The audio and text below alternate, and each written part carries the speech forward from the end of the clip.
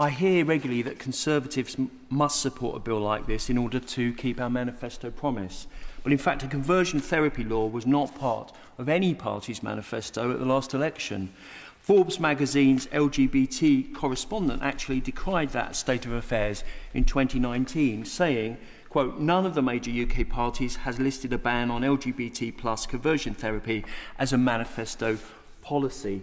So the public has never voted for a law like this, and we're not bound by any manifestos to support this or any other bill.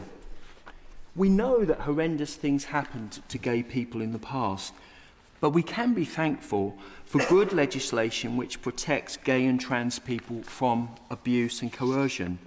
But the impression given by those pressing for this law is that gay and trans people are being abused in their thousands by churches and therapists, and there is nothing the law can do about it.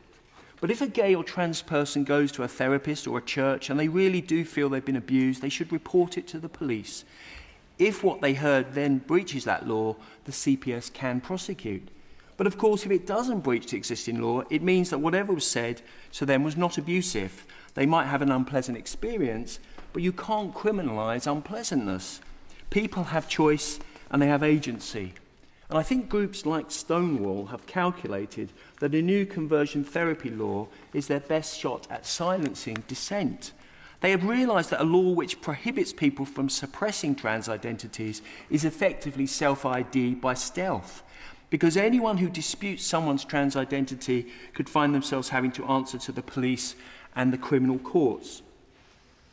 If you read very carefully the details of these self-selecting surveys, a very different picture emerges. Many of the people reporting conversion therapy had merely prayed alone that God would change them.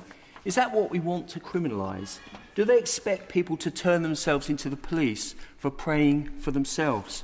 There's a great woolliness about, in terms of the discussions about banning conversion therapy, which is very emotive and often based on anecdote, but that does not provide a basis for legislation.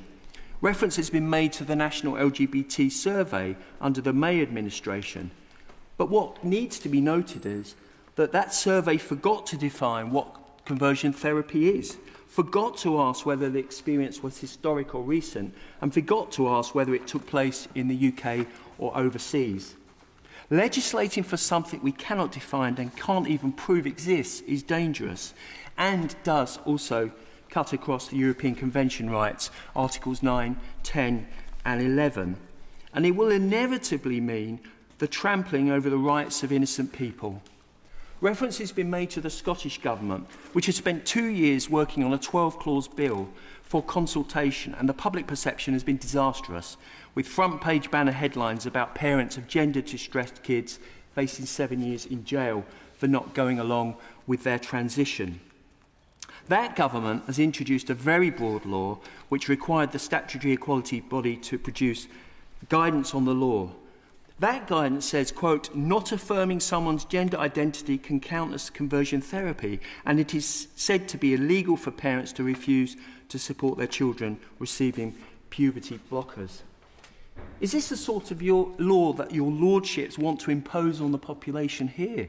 A law which takes children from their loving parents for helping them feel comfortable in their own skin, or which rewrites mainstream political belief, religious belief, beg your pardon.